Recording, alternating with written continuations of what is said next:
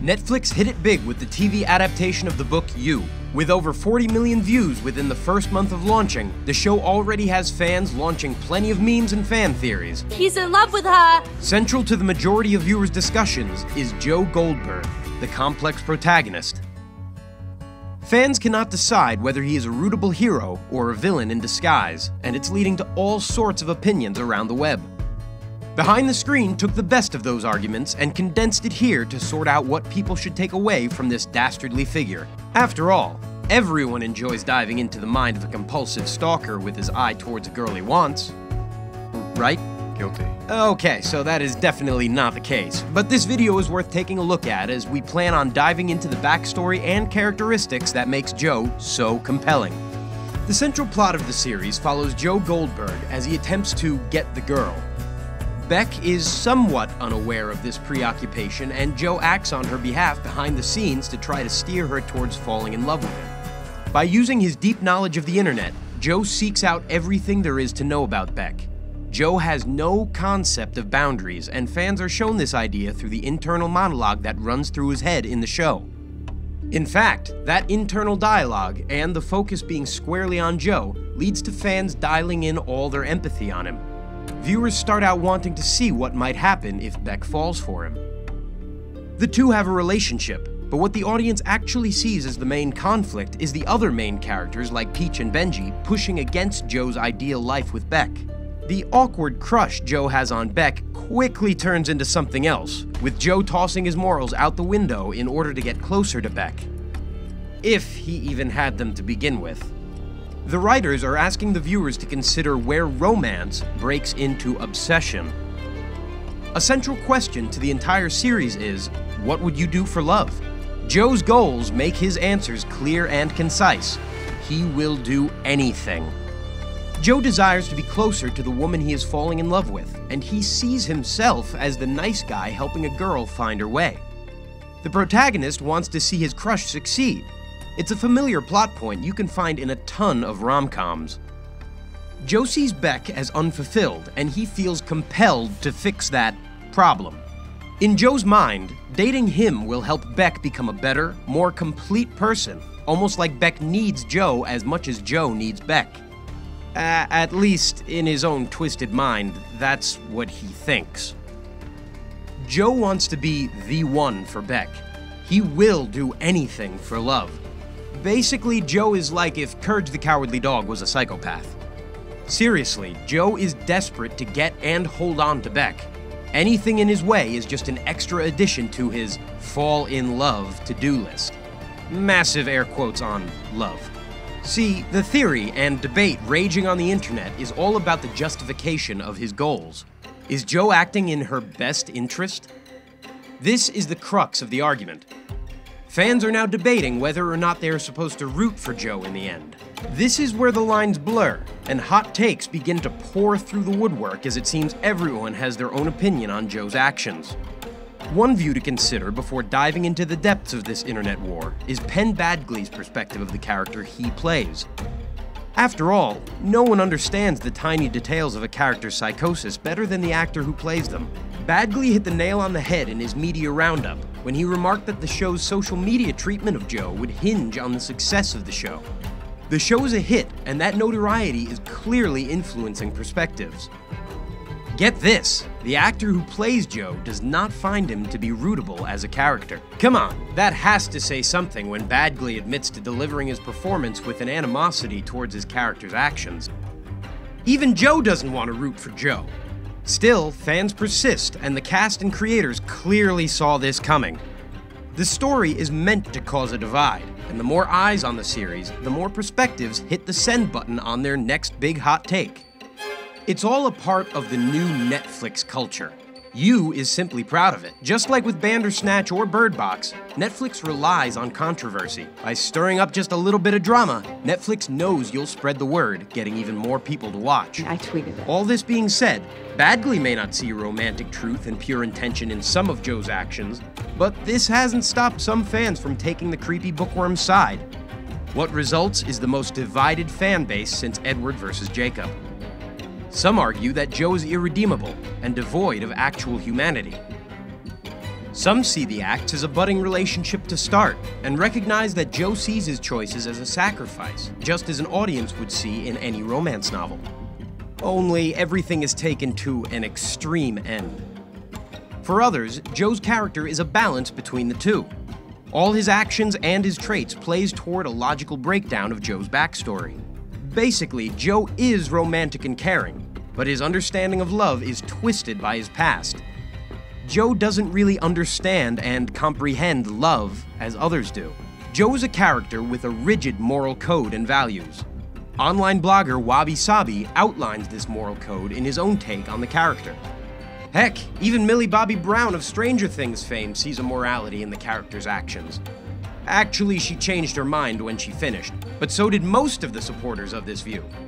The truth is, the creators want you to be confused and switch back and forth. The writers want fans to ask, what exactly are Joe's values? We see Joe grow through his backstory. His foster father is a huge part of what shapes his belief system. As a boy, Joe is locked up every time he does something wrong. Now, I don't know about you, but that kind of discipline system would definitely affect the way I see morality. Joe's background makes him inflexible, and when he attaches himself to Beck, he pushes those moral expectations onto her. It's like Joe is the father vicariously living his athletic dream through his talented son's life. Only this father is willing to eliminate the coach when he does not give his boy playtime. Joe wants Beck to be pure and fulfill her potential. The only way he knows how to get those values out of her is through violence. Any obstacle impeding his moral code needs to be handled. The only problem is, Joe doesn't know the right way to do that. The whole thing amounts to a nice guy complex. Joe sees himself as the only guy that is right for Beck. If she could just trust him and listen to him, he could help her be the best version of herself. This complex leads Joe to corrupt human ethics and break the mold of the nice guy stereotype. We know the type. The nice guy is the dude who thinks the girl is in his debt because he treats her well. However, the nice guy doesn't even realize the girl never asked him to do anything. The nice guy always makes things worse. Joe is this idea pushed to its extreme. However, fans see the logic in all of this. Joe is not acting out of a place unfamiliar to us. We know this character. We have seen this hopeless romantic in countless stories.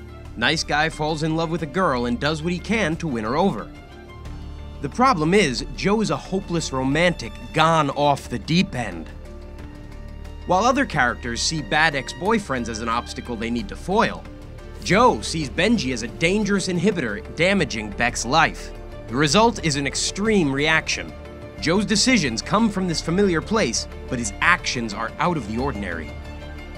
Again, this all stems back to that messy childhood. Joe is locked away and secluded for most of his formative years. The most he understands about people is through observation. As a kid, Joe read books and saw how authors used the characters' actions and expression to communicate emotion. Joe sees the world through this idea, so he watches people and dissects an emotional core through actions. He sucks at understanding that conversations bring out tons of emotional points too.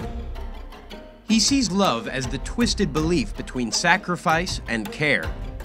Mr. Mooney, his foster dad, makes Joe believe that sometimes people do bad things out of love. This causes Joe to rationalize his extreme actions through this same justification. Joe's isolated past further bleeds into his personality and explains his troubling way of getting closer to Beck. Joe is a big-time introvert with a deep power for discernibility. He trusts in his first impressions of people and is quick to pick up on people's personalities through small actions. He developed all of this through living a life in forced isolation. Instead of socializing for enjoyment like anyone else, Joe socializes to gain knowledge and understand the motives of those around him. He shrinks from verbal conflict and desires to achieve goals through minimal confrontation. Joe wants to know people and seeks to find their truth. The trouble is, he cannot do this through normal human actions. He is broken by a bizarre childhood that pushes him to inhuman results. All of his actions can be seen as bad by the end of the narrative, but that does not mean fans are without hope. After all, there is more of Joe's life to come. and we are anxious to see how Joe grows as a character.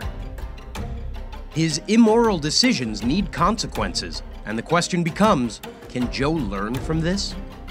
Joe's supporters are not unaware of his misdeeds, and the corruption in his character is recognizable. The trouble is, we have seen the source of his personality, which means some believe he can change. Joe still has the potential to be better. This pseudo-logic to his actions mean there is a path for Joe to be better. He shows moments of trust and the occasional ability to let go of his hang-ups. The darker side of Joe's past wins out every time so far, and it is why so many viewers have already given up on the man with no remorse. Should viewers still be rooting for Joe? It's up to each person to decide. The chance for Joe to go along a different path is there, but the chance is about to pass him by soon.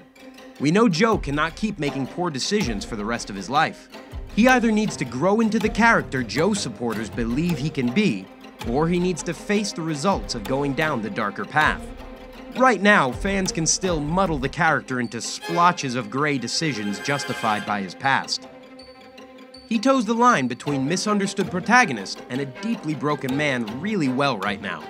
However, that line cannot be crossed over and over. Soon, the fans are going to need to make a decision. With more episodes on the way, it's safe to say sides are picked, but there is always a chance to change. Joe is either a logical romantic trying to act in a noble way, but his past is forcing him into immoral decisions, or he is a cold, calculating brute with a nice guy complex. The line in the sand is drawn, and it's up to the writers to bring the argument home.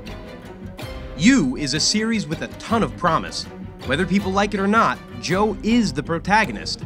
The thrilling part about the entire first season is the fact that the story muddles the line between love and compulsion. Fans are meant to be debating Joe's character flaws and virtues. This is investment, and investment means more views. There is more story to come, and fans will glean plot points to structure their arguments. No section of the internet will be safe from a bombardment of Joe Goldberg takes. Joe is sadly just getting started. He is going to find another girl to obsess over, and this merry-go-round will crank back up again.